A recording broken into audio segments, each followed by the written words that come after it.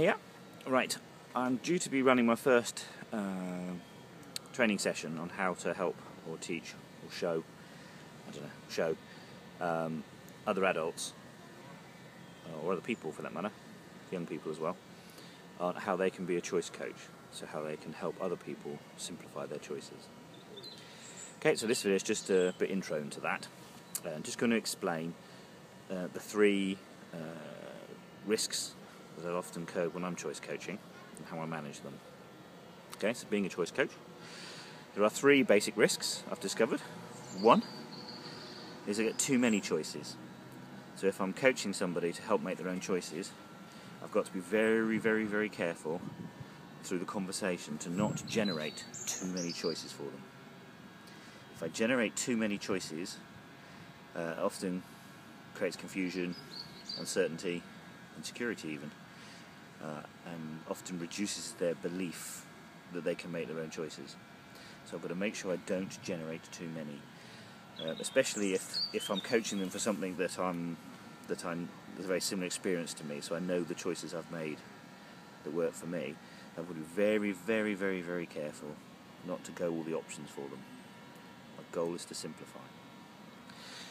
Risk number two is I push. I can't think of a better word for someone being coached other than client, but the person being coached. If I push the person being coached along the timeline, so for example, I might be in a difficult place and I want to help them, quickly, so I'll go, here's week one, especially if they're in the similar situations where I found myself in. I have to resist the urge to go, right, you need to jump here, then here, then here, then here, and then you'll be fixed, or happier. I've got to resist that urge. They have to go at their speed. The thing with simplified choices, being a simplified choice coach, is very much to do with making the person being coached own their choices. They're their choices. They are going to learn to be resilient and make their own choices. And we're just here to help them become more resilient. So at no point should I push them along, even though I know the certain choices, because we're on similar experiences, they'll need to make. It's not my call. They go at their speed that they're comfortable with. Full stop.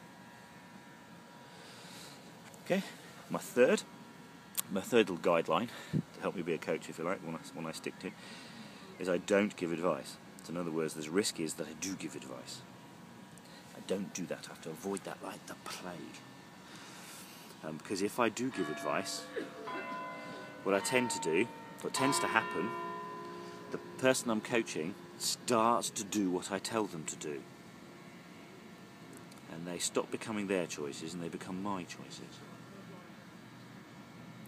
And then at that point again, what's happened is in my eyes, the coaching's failed, because I'm no longer helping the person I'm coaching to become more resilient, able to make their own choices.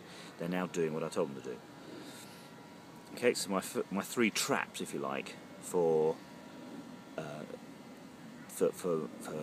people I'm coaching to end up doing what I tell them to do. So these are my traps, these are my pitfalls that I fall into. I give them too many choices, I push them along, and I give advice. So the corollary obviously being the opposite of that, being if I don't do those three things, so I'm constantly listening to myself to not do these three things. If I don't do those three things, as a choice coach, I've realised I am actually enabling my people I'm coaching to make their own choices. And this is what will make them more resilient. So, one of my guidelines to really help me not fall into those three traps is I focus on making sure every coaching session I have, the person who I'm coaching leaves with only one simplified choice. Ideally we write it down, or they write it down whilst we're together, and then they leave. So every coaching session they leave with their own simplified choice, which often means we also start it with the previous simplified choice. Okay? So it's the simplified choice that drives that. And what that does is stop me, if I utterly focus on that outcome, what I tend to do, that stops me from creating too many choices, it stops me pushing the client, and it also stops me giving advice. Okay? So if you like, whenever I go into a choice coaching session, or I should say a simplified choice coaching session, my goal It's for the person I'm coaching to get that. The simplified choice, positive left, positive right. Okay, once I achieve that, if I achieve that in 10 minutes, then we shake hands and go. If it takes 3 hours, then we stay until we've got it. Okay, and that is my outcome, that's the goal of the outcome. So if we're looking for a choice coach and you want a choice coach, what you're going to get is the ability to find simplified choices. And obviously that's easier if the choice coach has had similar experiences to myself, so it's nice to have a choice coach that's had the same experiences. But either way, the simplified choice, all clients, all people being coached leave with a simplified choice. Okay, I hope I haven't just confused that by changing the context, but so I'll just repeat. I know it's a bit long, but it's aimed at people who want to be choice coaches, so hopefully.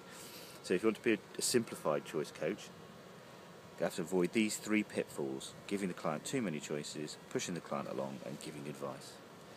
When you avoid those 3 pitfalls, by all the simplified choice coaches, focus is making sure that at the end of every coaching session, the person being coached leaves with 1 simplified choice. Okay, that's it. Thanks a lot.